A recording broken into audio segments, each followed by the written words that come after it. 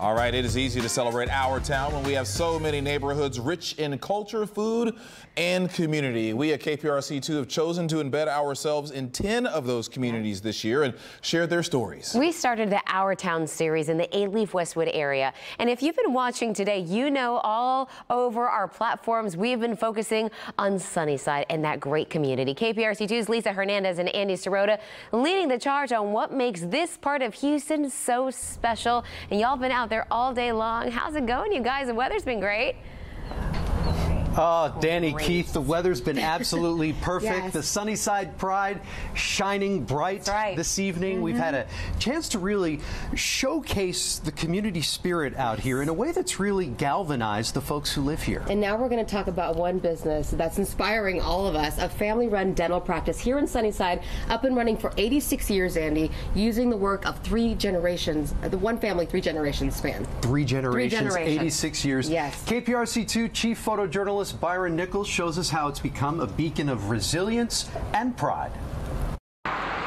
Tell me about the history and the office being here and everything. Well, when you look down there, 610 wasn't there, okay? The only marker was Holmes Road, okay?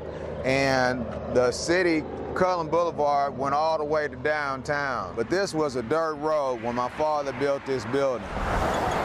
He had a septic tank in the back, and this was Chocolate Bayou. This area had its own municipality and was annexed in the city by 1956. So all the things you see here now weren't here, but there were businesses in the neighborhood. Black people had cleaners, we had our own stores, we had everything you could think of under the sun, our own plumbing companies. This was a vibrant area.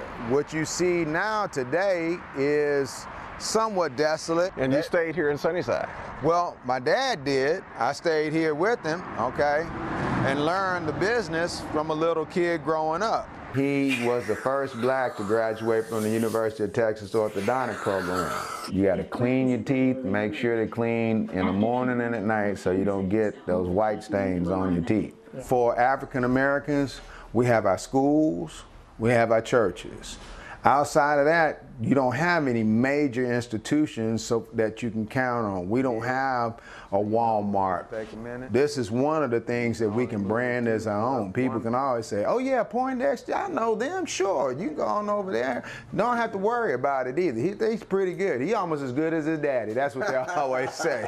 We are still here, and we stand as an institution for the people of Sunnyside. You know, your dad started this, you followed in his footsteps, now your son is My son is here. Blake right now, and this article is being published here showing that he finished as a dental assistant. He's a registered dental assistant now.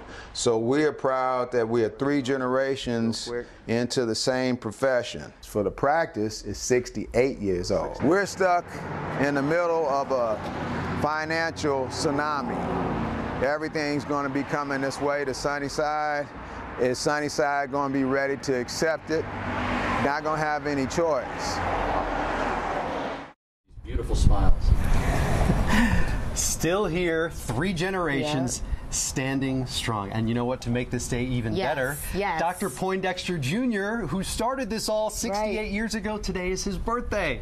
Happy birthday, sir. From all of us. That's right. At KPRC2. And thank you for letting us share your story. That was incredible. Thank you, Byron Nichols, our chief photojournalist.